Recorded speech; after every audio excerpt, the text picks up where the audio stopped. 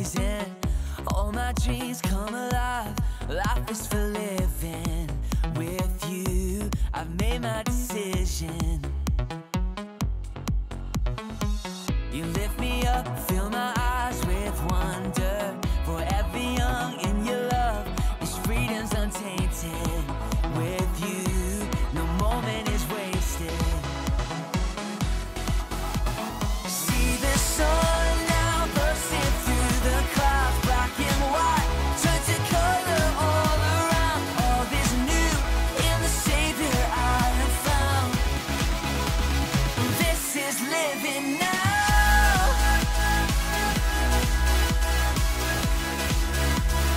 This is living now.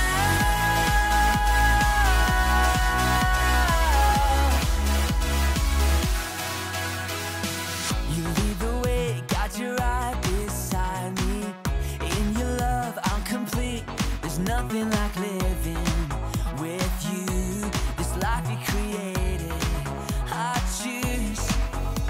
See the sun now bursting through the clouds, black and white, turn to color all around. All is new in the Savior I have found. This is living now.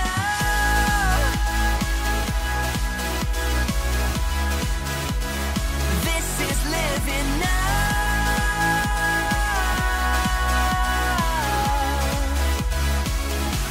You take me higher than I've been before. It's your perfect love that sees me soar. God, your freedom is an open door.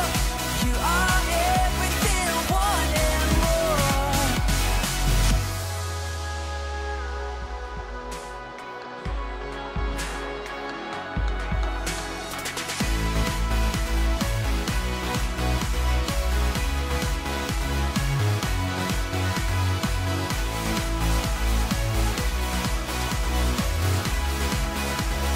This is living now.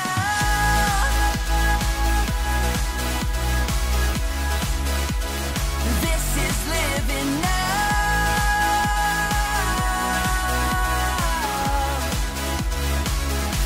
You take me higher than I've been before. It's your perfect love that sees me soar. God, your freedom is an open door. You are everything I want and more.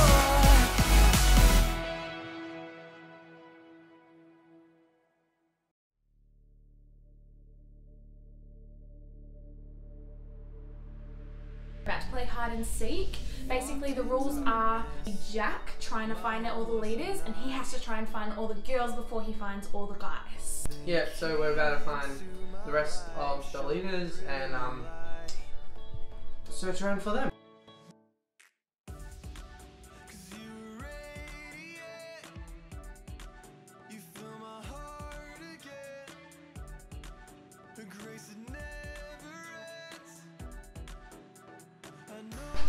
Oh, there's some crates here. Oh, hello. No!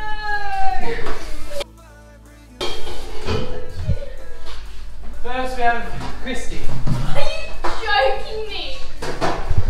Okay, fair enough. I'll just check the other rooms and it seems to be all clear. Would you like to join us? Yeah, okay.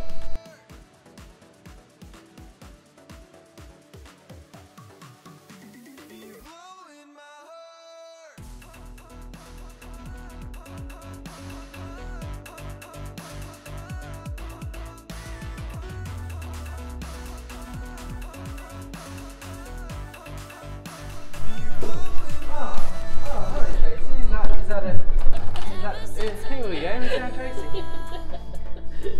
Is there anyone else behind there? Oh, little tell me if I knew. Yeah, I'll have a little look.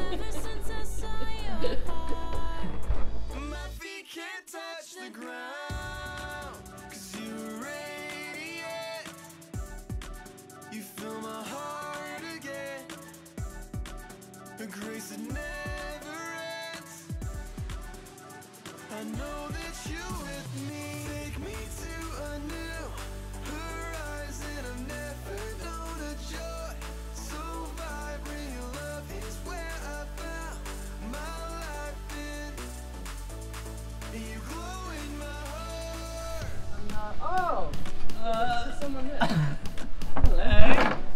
so then I saw a bit of a light. Oh. Good try, Jazz.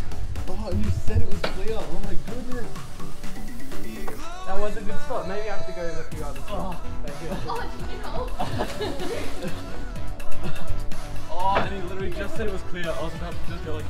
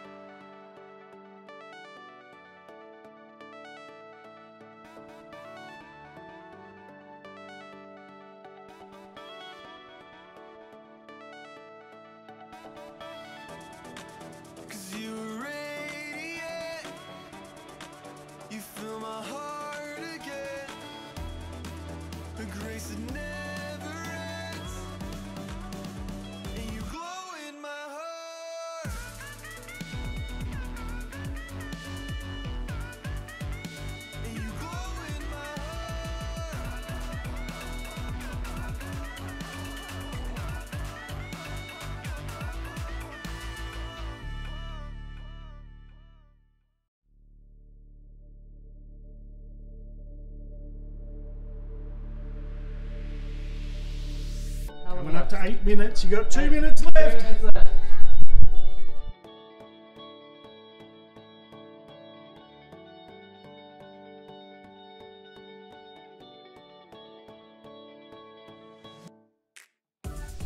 Where are they? This is like the last room.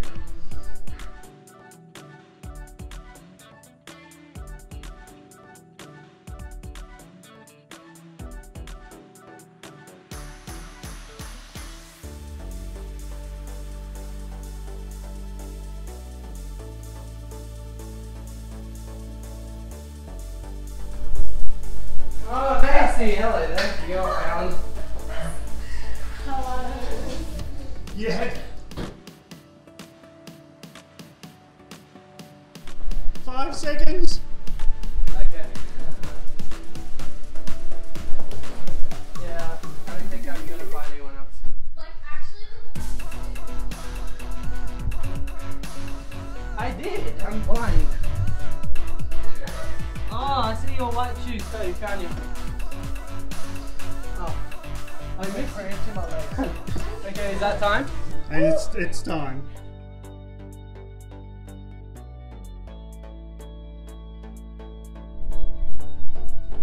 I could have looked there. That's not JD, is it really? He's there. Jay! Come on. No way. I passed through here. I was just. Hey, deal. Okay. I missed. I'm like, can they do Hey!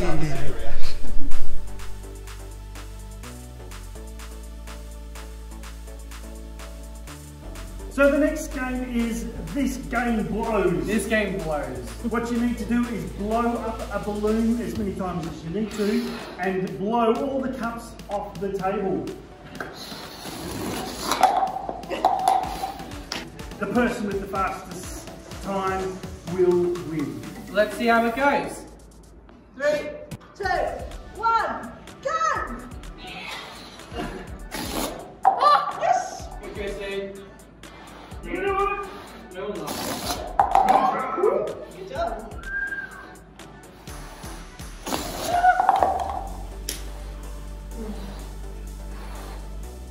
You got this. Whoa! Well done! on your marks. Get set. Blow.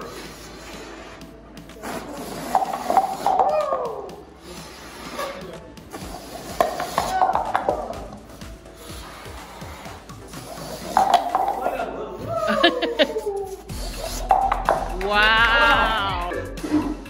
One. Blow. Oh! That wasn't very good. The aesthetic is coming back.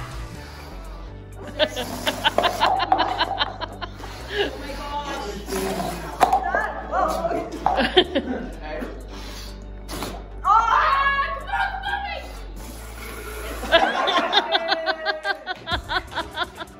On your marks.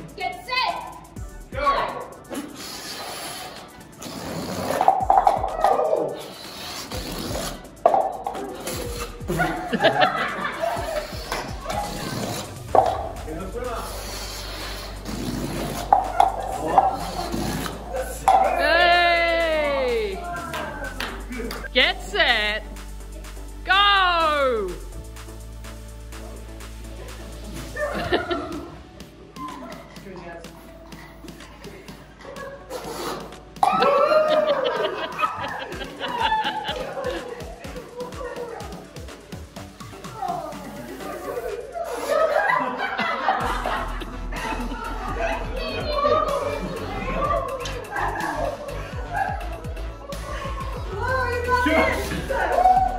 You're making him laugh, the poor guy.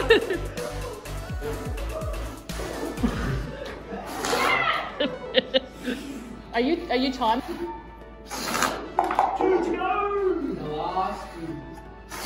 Yay!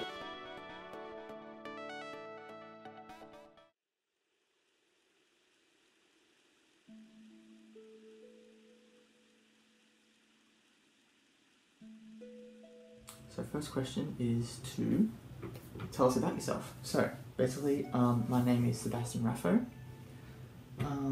I am half Mauritian, half Australian. So my dad is Mauritian and my mum is Australian. I am 17 years old and I'm in year 11. I have a sister, 2 years younger than me. I love to read fantasy and sci-fi novels. I also love to watch TV shows and movies that are fantasy and sci-fi. And I'm a musician, so I play saxophone and piano.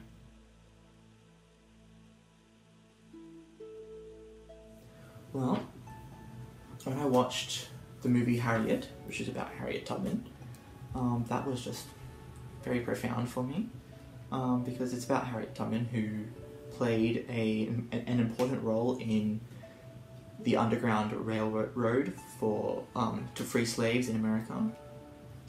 And just because, just her story, because she was a slave herself, and then when she was free, she could have easily gone off, done her own thing, and lived a very peaceful life, free of any pain, suffering, just like lived a great life by herself.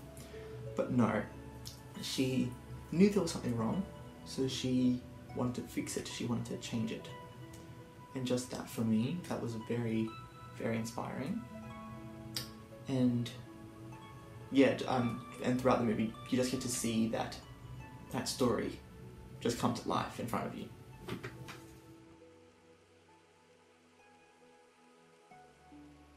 My favourite character in the Bible is Moses, actually.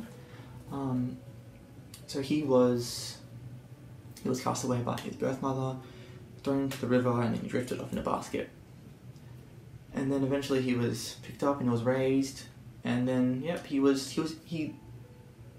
seemed like he was a very insignificant person, despite, you know the story, right? But then he ended up freeing slaves, and he did it because God asked him, and he was like, okay, and that was the end of it. Like, he didn't question his plan. He was like, okay, yep, and he asked for help when he needed it. And it's also just a reminder that anyone can be used by God to change his world. Really, because like even if you yourself feel like you're not in a position to do so, he can use you in extraordinary ways, which you can never fathom until it is done. So yeah, Moses.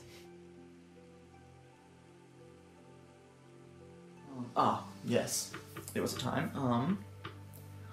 Well, when I first came to Spark, actually, because beforehand I hadn't come to youth before, so I was like, oh yeah, it was just like a bunch of people, yeah, gonna pray, gonna sing some songs, play some games. That's basically the end of it. That was like my perception of it. So I just went to see what it was like.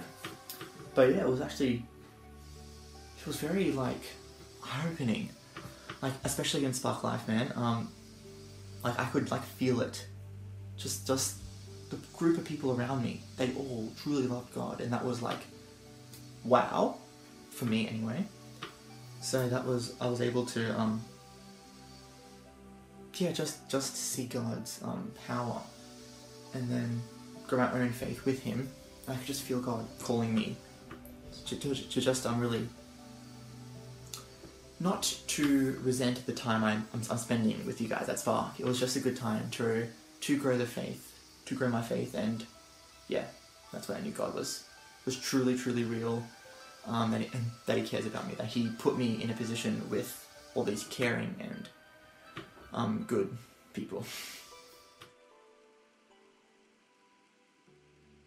I'm passionate about protecting God's creation, so people, animals, and the environment, because there is so much beauty in each and every one of them. You can't look at that beauty and not want to ensure its survival and ensure that it thrives. Yeah.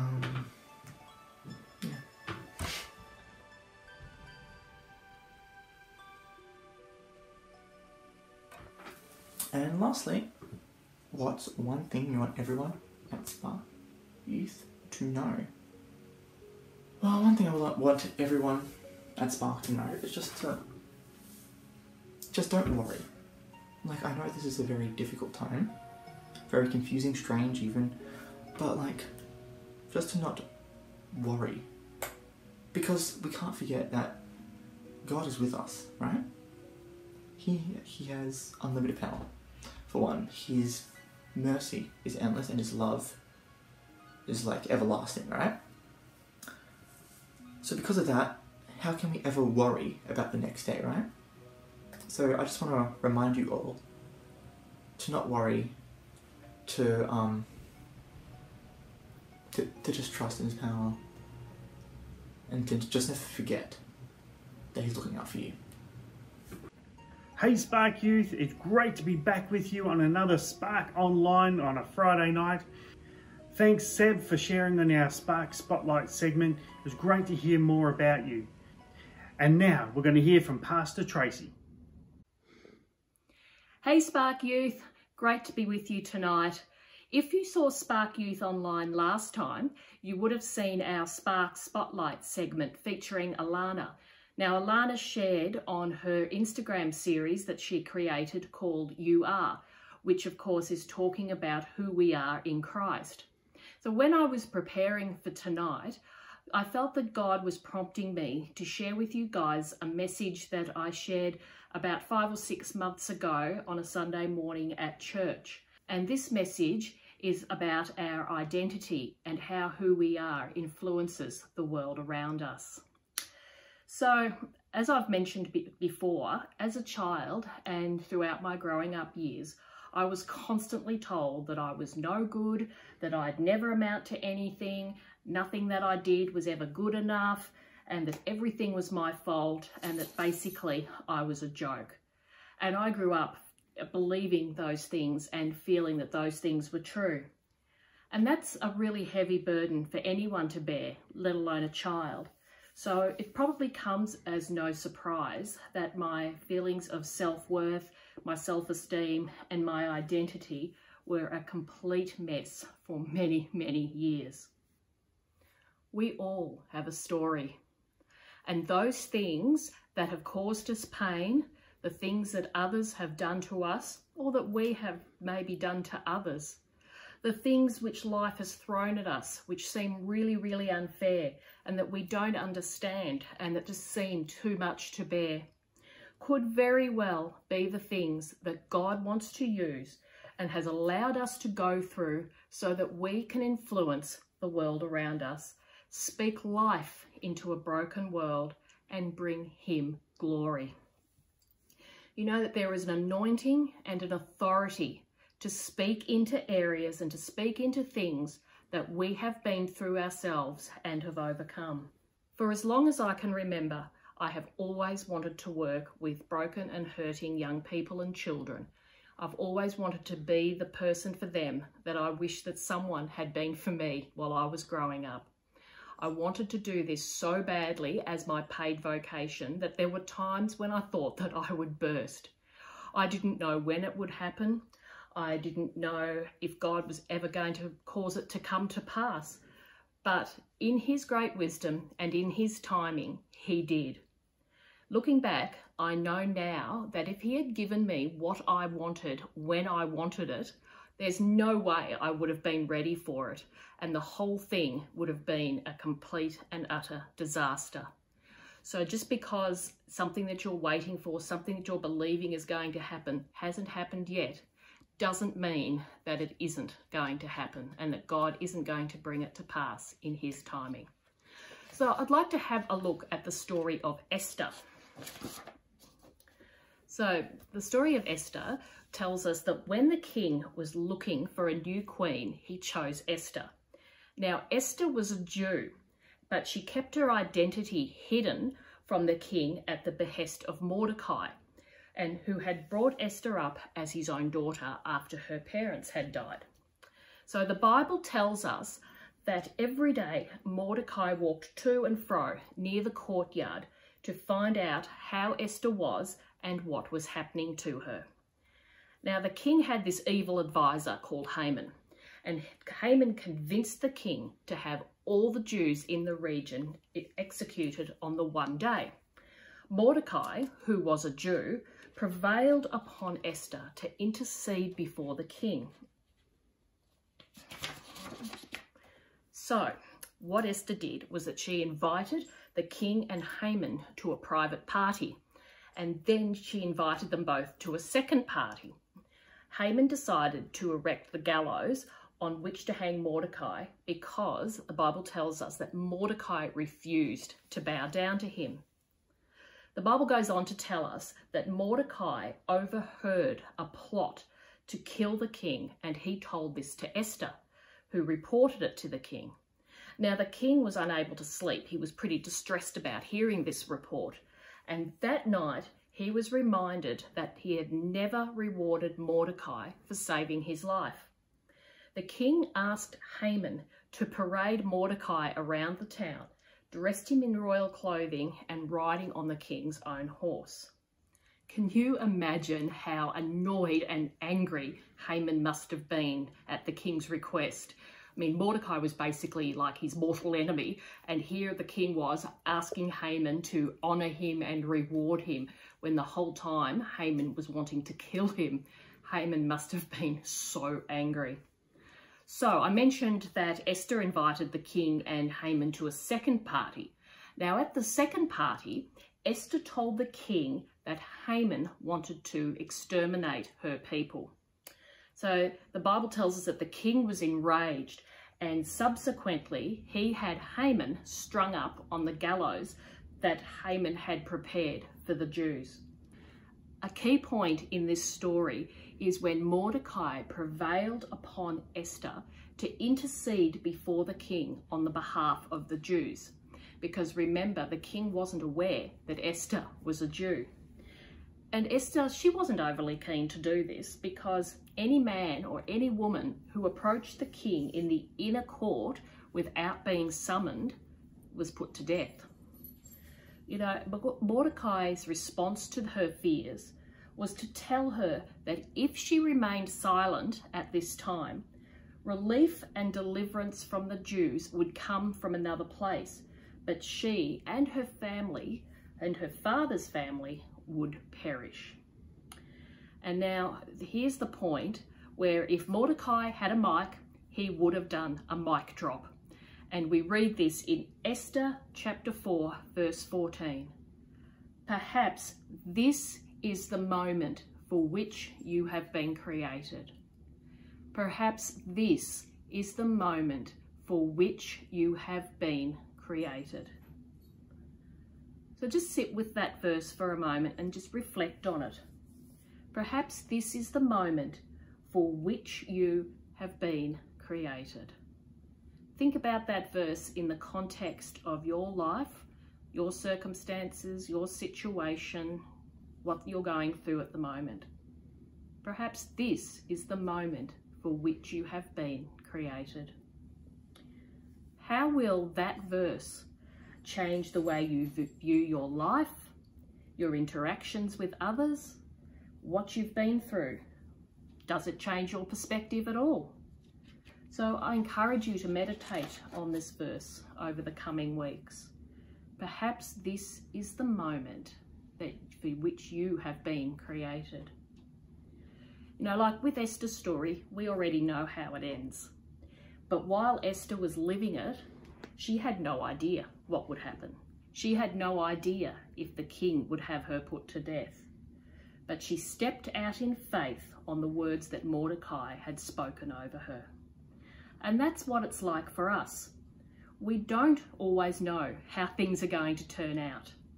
We don't know what things are going to transpire, and sometimes life takes us by surprise. This year is a classic example of life taking us by surprise. And through this time, we must remember to live in faith and that nothing takes God by surprise. We might be floored by the events that go on around us and in our own personal lives, but nothing takes God by surprise.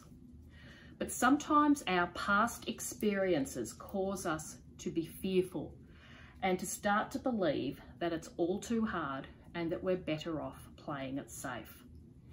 Whether we realise it or not, our past experiences do affect the way we see our current situation and how we feel about the future. You know, maybe there are times when you've actually thought that you're too young, that you're not good enough, you've got nothing to offer, that you can't do that. Maybe you're just simply afraid of stepping out, or maybe you're afraid of failing, that you've got too many limitations. You know, the list goes on and on and on. But you know what? The enemy has spent many years observing you. From the moment you were born, he has been observing you. He's been strategizing against you. He's been learning what your hotspots are, whispering his lies into your ears and trying to paralyze you and render you ineffective. And because he is so deceitful and he is the father of lies, sometimes, and we don't even realize that it's happening, we're listening to him and we're believing the lies that he is telling us.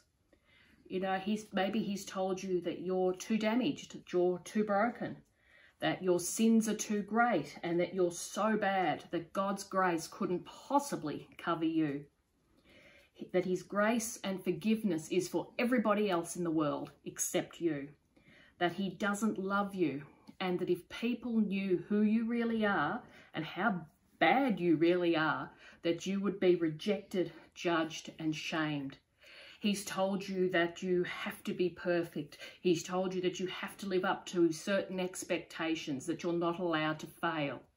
He's putting pressure on you from all different angles, and sometimes we just don't realise that that's where it's coming from.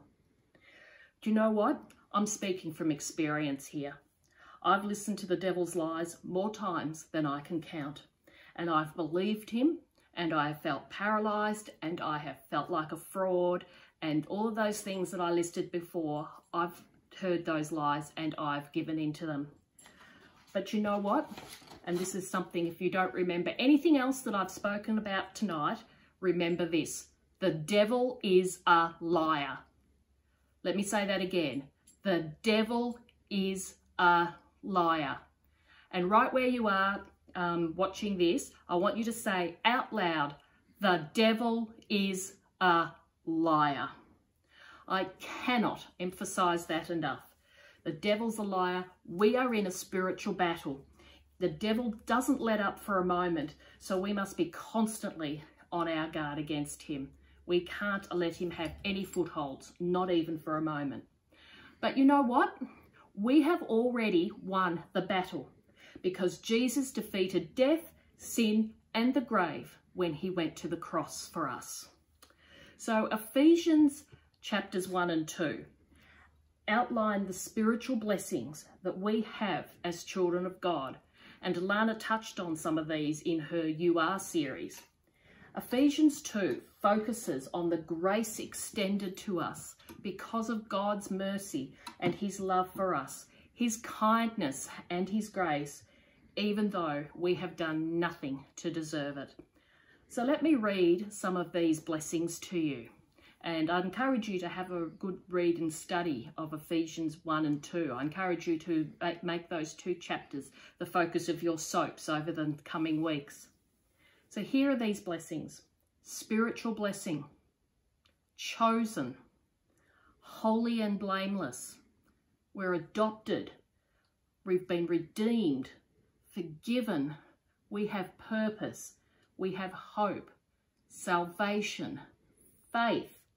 We are God's handiwork. We are created to do good works which God has prepared in advance for us to do. We have been bought by the blood of Jesus. Yes, you've been bought by the blood of Jesus. We are part of God's family. We are the dwelling place where God lives. We have been sealed with his seal. We have an inheritance. We have wisdom and revelation, strength, love, mercy, grace. And one that I really, really love is that we are seated in heavenly places with Jesus. We have promise, peace, reconciliation, and freedom. Doesn't that list just about blow your mind?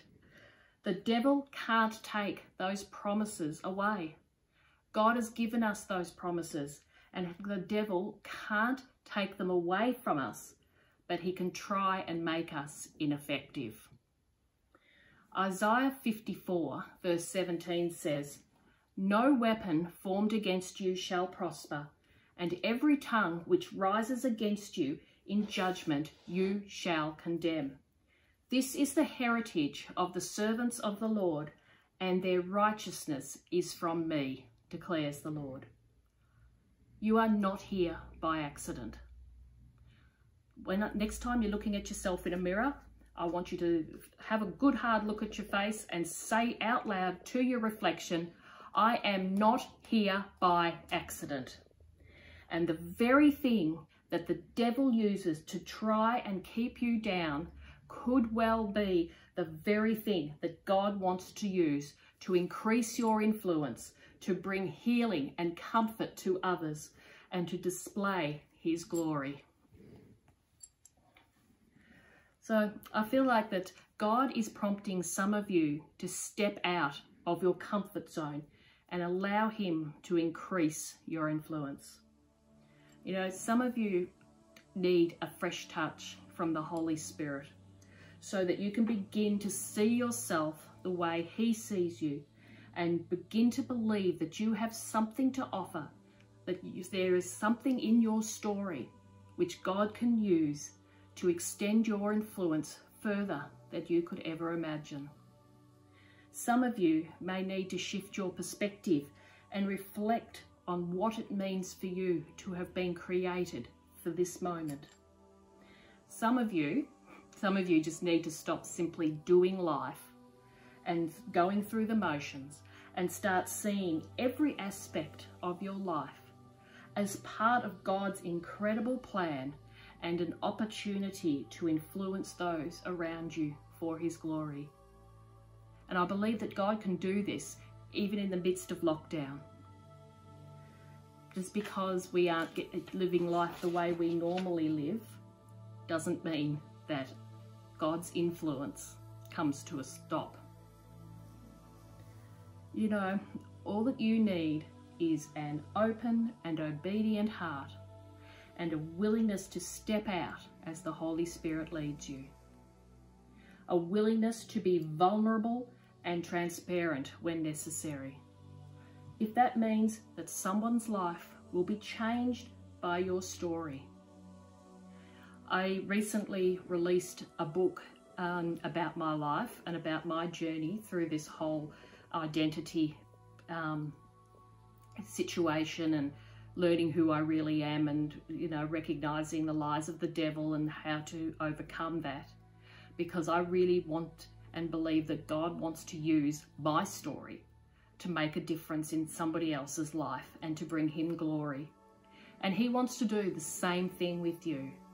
All those things that you felt that you're ashamed of, that you don't want to talk about, that you don't want to acknowledge, God can use all those things to show his glory, his love, his redemption, his compassion from what he has done through you, what you have overcome, to bring glory to his name and to influence the world around you. So just think on this. Perhaps this is the moment for which you have been created. Let's pray. Father, I feel that there are quite a number of young people listening to my voice now, and some of what I have said really resonates with them. There are some who are really struggling with feeling like they need to be perfect and that the expectations on them are great and they must not fail. There are some that feel that they have just stuffed up too badly and that you can't ever forgive them and that their lives aren't worth anything. There are some that just feel like they don't have anything to offer, that they're not good enough, that they don't know what it is that you want them to do. Father, I just pray for your peace to be upon those whose hearts are troubled, whose spirits are not at ease. And Lord, I pray that you speak to each one of those hearts that are yearning for you, that don't feel your presence, that don't feel that you're close. For those who have been listening too long to the lies of the devil, Lord, I pray that your truth will break through where the devil has been sowing seeds of his lies and his deceit and his discouragement.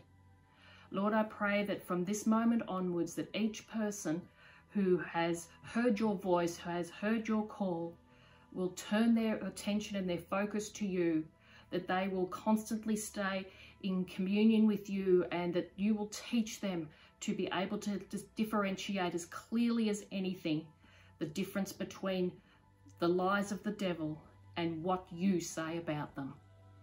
Lord, I pray that your truth, that your identity, the identity that we have as your children, will become a reality for every single person who hears this message. Lord, I pray for your blessing upon Spark Youth. I pray for every single young person who attends. I thank you for them, Lord, and I thank you that there is so many wonderful things that you want to do in and through them, and that each one of their stories will be used for the glory of your kingdom. And in your precious name we pray. Amen. For this is the time that you guys have been created. How awesome is that? God's got some amazing plans for you guys, and we just can't wait to see them unfold throughout the years. So guys, as normal, we're here for any prayers or any needs that you have. Just send us a message. And don't forget, next week is Spark Life. We look forward to catching you then. Bye.